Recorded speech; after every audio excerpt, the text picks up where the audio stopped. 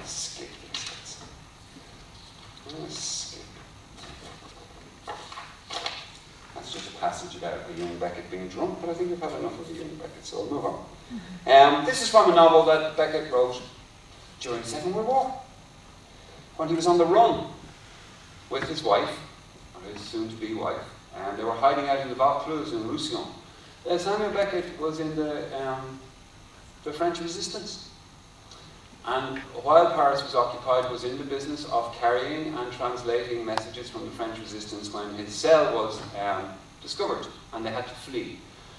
So himself and his wife, and this is where a lot of, say, if you've seen the play Waiting for Godot, this is where the topos of Waiting for Godot comes from. Two people beside a tree, waiting, suspicious of anybody else who's coming, not knowing when they're going to be rescued. What is the most extraordinary novel? It's 340 pages long. It's mad. And as though Samuel Beckett decided, he said afterwards, he never imagined that he would see out the war. He didn't imagine that he would live.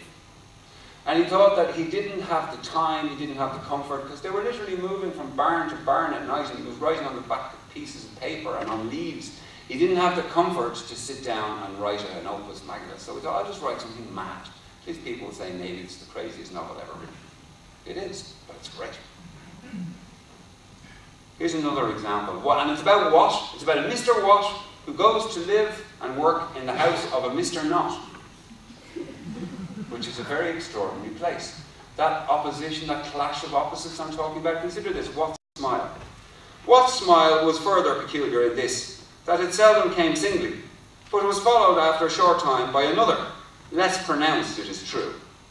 And it even sometimes happened that a third, very weak and fleeting, was found necessary before the face could be at rest again. But this was rare, and it will be a long time now before Watt smiles again, unless something very unexpected turns up, to upset him. Within moments, a Mr. Spiro turns up and says, "Hello?" Watt smiles. "No offence," said Mr. Spiro. In Watt's house, in Mr. Nott's house, Watt one night goes down to try and make himself some porridge. He's hungry. He's in the kitchen, presumably he's in the kitchen, but you're reading the book.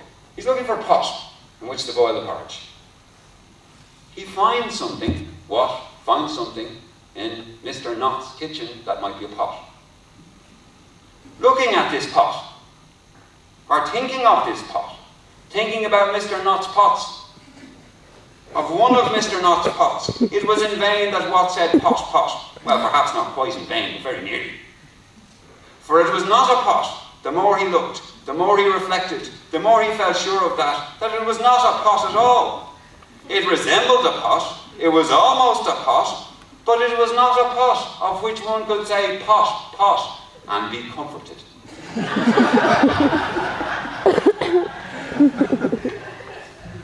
Now, thankfully, when he returned from the war, he stopped short of this complete deterritorialization of language, and continued to exercise at least the pretense of story and event.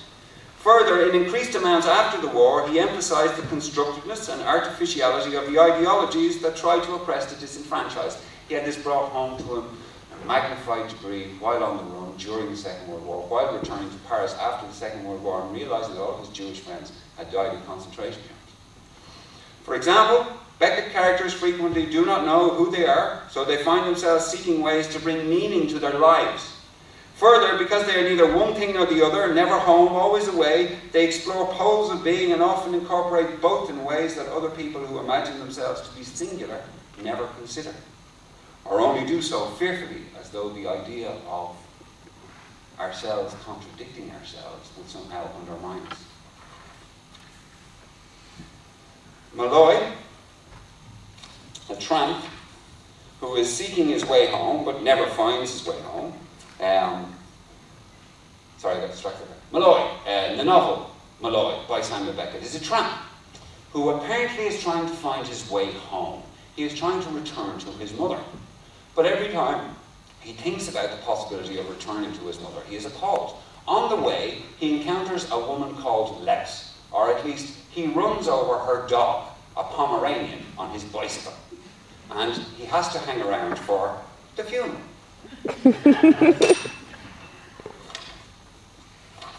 But what was my contribution to this burial? It was she dug the hole, put in the dog, filled up the hole. On the whole, I was a mere spectator. I contributed my presence, as if it had been my own burial. The dog had ticks in his ears. I have an eye for such things. They were buried with him.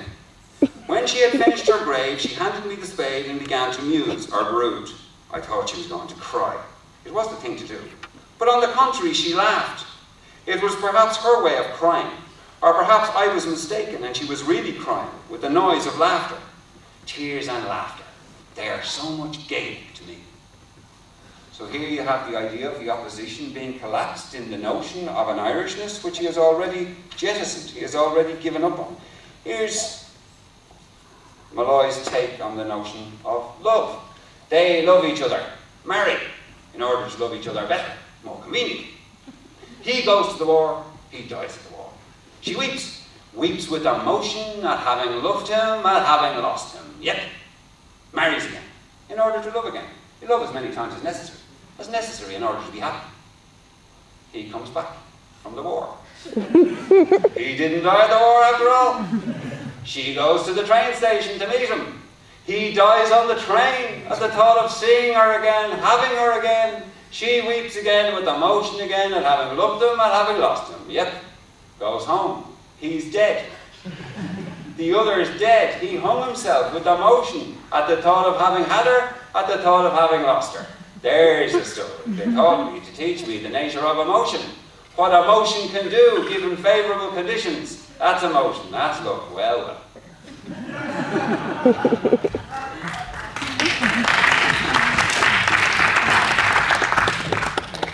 Finding himself alone in the countryside, Malloy also tells us, is like intertextual, and it draws attention to the body, the idea of the body politic. In winter, I use newspaper to reinforce my greatcoat and keep me warm, until the earth rose again for good in April.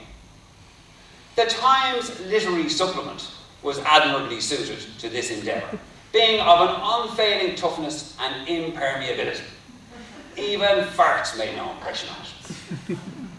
I'm sorry I mentioned it, but gas escapes from my fundament so often I have to mention it sometimes, however great my distaste. Once I counted 315 farts in 19 hours, an average of over 16 farts an hour. After all, it's not excessive.